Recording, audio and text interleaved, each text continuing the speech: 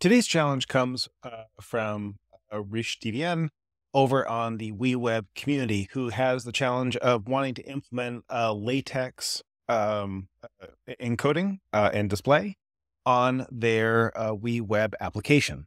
Now, the way they're going to do this is using a library, as you can sort of see in here, called MathJax. So let's learn a little bit more about how to do that and how we can get layout of cool mathematical formulas going directly in line into your WeWeb application. So if I just Google up MathJax, I can go find it, and here's mathjax.org. Excellent.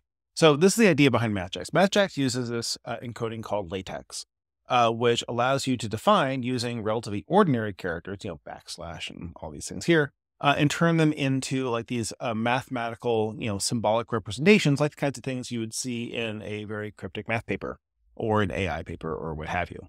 And it can look very nice. And the idea is then you can just put in the text, and then MathJax takes care of laying everything out to turn it into this more complicated mathematical formulae. The question becomes, how do we do that in WeWeb? And how do we bring it to the party? And so we can start to search through and look at its documentation. And really what I look for is, here's some web integration. Okay.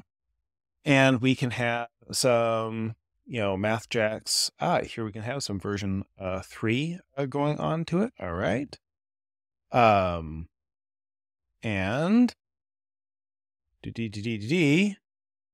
and then this seems like a good place to start. So the key is this is going to use MathJax version 3 because that actually is the current version of MathJax. I'm pretty sure. So we go take a look at the documentation.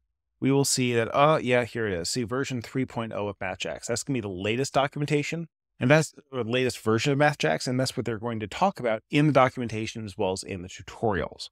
This is significant because the original request was using something, maybe from like ChatGPT or something, that was referencing an old version of MathJax. You see 2.7, which is going to have a different API than the newer version. So one of the first things we're going to want to do is bring the new version of MathJax into WeWeb. Now, to do that, let's go into WeWeb and let's make a new project in WeWeb, and we'll say select, fine, and we'll call it, LaTeX, YT. For YouTube. And we will open this up in the editor. We're just going to start with like, how do we have the text that would be for LaTeX? And we'll go add, and we'll say elements. And in the elements, I have a paragraph here. That's usually the way we do ordinary text. And you can see how it looks all like this stuff. Fine. And we can copy over, the example LaTeX bit they've gotten here. Copy that. Great. And we'll put this into the LaTeX YT. And if I just triple click here and paste, it will just put it directly into the text. And you can see that in WeWeb, we have that text, but it's not being converted into LaTeX. Now, for you to bring in this kind of external library into WeWeb, there are a couple different ways of doing it. One way to do it that's probably good for production, but not so good for testing, is we can add it as as custom code that would go on our page. We can go over to page and, the variables on it, we can add custom code like to the header. And that usually is a good place to add a script tag directly that you want to have for publication. But it's really a pain to develop on. So what I like to do is go find, and we can load and configure MathJax and go find, where the script tag is that we can load in MathJax version 3. And there is a tool that we create over state change called WeWeb Embed that will take this kind of script tag and put it into a JavaScript action so that you can just use it inside the WeWeb editor, which allows for a very fast learning loop. So we're going to go take this. We're going to copy the script tag that goes along with MathJax. Now, you'll notice this example here is actually suggesting we should use multiple ways of pulling things in. You can configure MathJax to have, the additional configurations. We're not going to worry about that part just yet. We're just going to say, let's load MathJax with whatever its defaults are. And to do that, we can just paste that. Just as easily, by the way, we could, if we wanted to, take the whole thing, copy that, and put this into, the WeWeb embedder, whatever that source is. Whatever you want to do will work. But what I'm going to do right now is just copy the basic and paste. And when I do that, I can convert these into WeWeb action, and you can see that it will automatically create JavaScript that will inline, create the script element on the page, load in the code that goes along with it. So I can click on copy code to clipboard, go back over to WeWeb, and say that instead of adding custom code, I'm going to trigger a workflow, because workflows will fire in the editor, whereas custom code will not. Custom code requires us to press the publish button over here. So we can say add a workflow, and we will say add an action, and the action is going to be a JavaScript action, which is a key thing, because this is code that is not about a WeWeb formula. We're bringing alien code to the party. And to do that, we just click into here and press paste. Done. And now we have loaded LaTex into our page. And we have the code into here. So what should happen then is I load the page, and the LaTex code, the MathJax will load in. And by default, it will automatically take whatever's currently on the page, and it will format anything that is LaTex into LaTex. So let's run this. And let's try pressing the refresh button. And you know what? It doesn't work so well. And the reason it doesn't work well is because a lot of these script tag-based approaches have the idea that you're talking to HTML that's being built on a page statically, as opposed to something that's dynamic, like in WeWeb, where the strings we're looking at in the page can be created at some time after that the original page loads. So in order for us to be able to have something that's going to modify this stuff as we see it here, we're going to need to have a little bit of time delay between when the original library loads and when we want the MathJax to actually work. To do that, we're going to need to find a function to work with. So let me show you how I would investigate MathJax for this job. We're going to use DevTools in the browser and go to console. Console here. Good. There's lots of stuff in here. Don't worry about it too much. But really what we can do is we can use www, which is the core library for WeWeb, get front window. And this is important because you don't want to just use the global window object necessarily when you're in WeWeb, because since WeWeb, particularly an editor, runs inside an iframe, the top window might not be the same as the window that's the context for WeWeb itself. So using www.getFrontWindow can be really, really helpful. So if I just press enter here, I get to find out what everything is thinking about. But I know that inside it, there's something called MathJax. So cool. Right. And now by just doing MathJax, I can enumerate it, which means being able to take a look at what's inside it. Pressing enter then gives me the thing with a little triangle here. I can open it up and see all the different functions and properties it has. Like I can see what its configuration was, but most importantly, I can see its functions. And one of its functions, its core function, in fact, is called typeset. Typeset is the function that it runs automatically on startup. Is this function that causes it to take the text that it sees directly on the page and turn it into that nice mathematical function that you saw before. So in fact, I can run that right now. I can say MathJax.typeset even directly from DevTools like this, and you can see how it immediately changed the thing that we see over here on the left. So now that we know that's actually the correct line, I'm going to go copy that. Copy that. You don't need to do this yourself when you're implementing this in your own environment, but this is a pretty good diagnostic technique and kind of fun.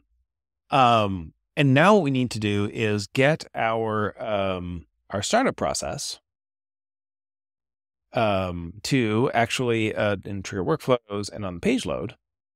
We want to actually run that code after we've loaded up the MathJax stuff. So basically, this is responsible for bringing MathJax into the page, and then we want subsequent to that to run the JavaScript line that we just created, which is going to be www get front window MathJax typeset. But this probably doesn't solve anything because these two are going to run so fast next to each other that the timing problem I was talking about, it will run in sequence, but not with any delay. So we can introduce a delay by pressing plus here and saying time delay. And we can introduce a delay of, I'll call it, 3,000 milliseconds. Right? And what that will do is spend 3 seconds. So it will initially load in the MathJax library, try to do a thing, wait 3 seconds, and then update. Anything else I need to typeset right now? And they will take care of it for us. So let's close that, and we will close that. And then we can say, well, let's try refreshing the page. You see our ordinary text. And a couple seconds later, shows the good text. Now, dialing in how long you want to delay this is kind of up to you. And there are a couple ways we can make that, a little bit more tied to the way the WeWeb development cycle works. But as a first approximation, this is a decent way for data that is there at the beginning of the page to get displayed. Now, as you might already be guessing, you don't have to only run typeset when the page loads. You have to import MathJax from Cloudflare or whatever the original library was at the start of the page runtime. But then we can run typeset whenever we want over the course of the page lifetime. And that means we can do it dynamically, which is also kind of a fun thing. So let's bring some interesting new complexity to the party. Let's say we're going to have an input, and we will call it, long answer. No, I didn't want an email. Let's do a plus, and we'll input control, and we'll grab the long answer. Great. Just so we can have something expansive that we can be writing into. And then we'll also add a button. And we're going to do one more thing too. We're going to say that this, instead of being hard-coded to text, which it currently is, we're going to tell it to please work with a variable. And we're going to create a new variable. And the variable is going to be called LaTex text. And, no folder for it. And we're going to say it's going to be a string. And it'll have no default value, and that's fine. And then we'll just say create that. That variable won't do anything for us at the beginning, but what we're going to do is we're going to bind this initial string to the variable that we called LaTex test. Great. Okay. So now, as you can see, it's not actually showing anything. So let's, and now what I'm also going to do is take the button, and I'm going to add a workflow so that on the click, we're going to change a variable value to say that the text parameter should now be equal to whatever was in the long answer. So that way I can type in the long answer and then press the button, and then that will set the text in LaTex to be whatever we need to be. So let's, close this and try just putting ourselves into play for this. So we'll just say, hello world, this is Ray, and click. You see, so it's hello world, this is Ray. And this is my function. And then I'm just going to copy in his function here. Let's right here. And you can see that if I paste that into my, the long answer, it just updates the paragraph that I already had at the top with this additional text. Now, that shows that I can control that through whatever I have in the input, but you also see that it didn't actually do any layout for me. But this is actually where we get to the cool part, because I can click into the ClickMe, I can go into the workflow, and then after changing the variable value, I can go run typeset again. Going down to custom JavaScript. I'm going to say www dot get front window, close, dot MathJax dot typeset, right? Just like we did at the very beginning of page runtime, the thing that had like 3-second delay to it. All right, so what this will do then is update the, update my, the paragraph to have the text that I put into the long answer into the input, and then typeset it with LaTex. Let's see how that works. And then let's try running that. Let's say click me. Oh, look at that. And function, if you please. And then, what if I didn't want to have, let's see, if I want to be inline, I think I use parentheses instead of square brackets. You can check me on that. Parenthesis. Yeah, see, and then that does a little more inline. Now, the point of this exercise is not to teach you how to do LaTeX and like the square brackets and the parentheses and how those differences and those things work. But you can look up how to be using LaTeX, but what this will do is bring whatever LaTeX you have in your text. This could be coming from data you have in your backend. This could be coming from data I typed in. This could be coming from things you have statically on your page. But now you have the ability to lay out your LaTeX wherever it is you want on the page. All you need to do is make sure that you have first imported the MathJax at the beginning of the lifecycle, i.e. when you loaded up the page. And then whenever the data is going to be changing, you just go run that typeset variable again, and it just catches up and cleans up whatever it sees on the page and takes care of that for you. I find this to be pretty exciting. This allows you to lay out all sorts of really interesting scientific computing and, research paper type applications, through WeWeb. And you didn't really have to bring that much JavaScript to the party. You brought a little bit at the beginning, a little bit in the middle, then everything else gets to be the same usual, collections and components, etc., through the control plane. And that is really where the power of low code is. And that's the kind of thing, by the way, that we do pretty much, every day over at State Change, is focusing on how we're what's that little bit of the application that's really special and different, and how to bring in the thing that seems really hard and make it not so hard. Hopefully you'll be able to do this yourself with LaTeX and WeWeb, and it'll be not so hard for you. And we'll see you next time.